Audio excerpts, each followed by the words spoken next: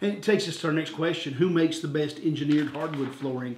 And then I see the next question down is how is engineered flooring, or how is an engineered hardwood floor made? We're going to go ahead and stick a couple of those together, all right? Engineered floors are made of plies of wood.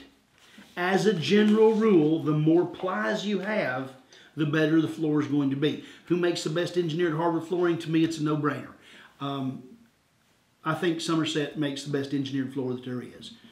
A lot of that is because Somerset doesn't make floors for box stores.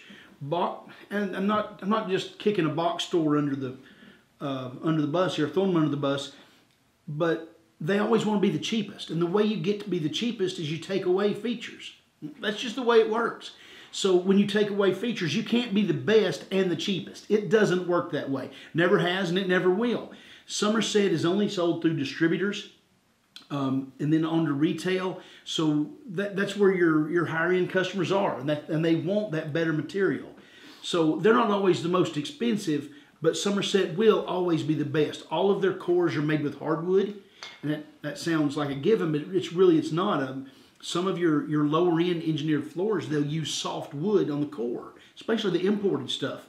You drop something on it, it puts a big dent in it.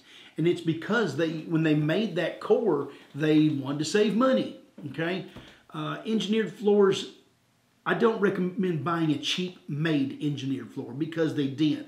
There's lots of problems you can have with them. Now, you can buy our Somerset cabin grader or Blue Label floors. You can get them down in the $29, $39 range. Yeah, they're shorter boards. They have more contrast. They have more color. But they're still an 8-ply hardwood core. Another feature that's huge and engineered, when they cut the veneer for a hardwood floor, they usually peel the log, okay? It's called a rotary peel. They go all the way around that log, and what that does is it gets a high yield. So higher yield means it costs less. But when you look at a regular solid hardwood floor, it's not cut like that. It's called face sawn, okay? They cut it one direction, cutting slabs across the face of that board. In Somerset's engineered, all of their veneers are face sawn. Yes, it costs a lot more, there's less yield, there's more waste, but their engineereds look just like their solids. When you put down a 5-inch solid and a 5-inch engineered, you can't tell the difference. You'll hear people say, I can tell the difference. No, you can't, okay?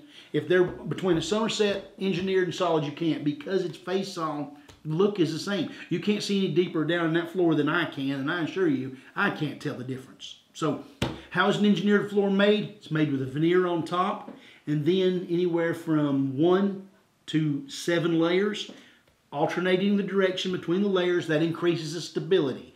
After the floor is made, they mill it, put the tongue groove on it, run it down the line.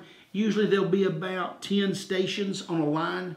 They sand it, they apply finish, they sand it, they put a little more finish, they UV cure it, they put aluminum oxide on it, they put a stain on it. All these different steps go through, and then when it comes out the other end, they grade it.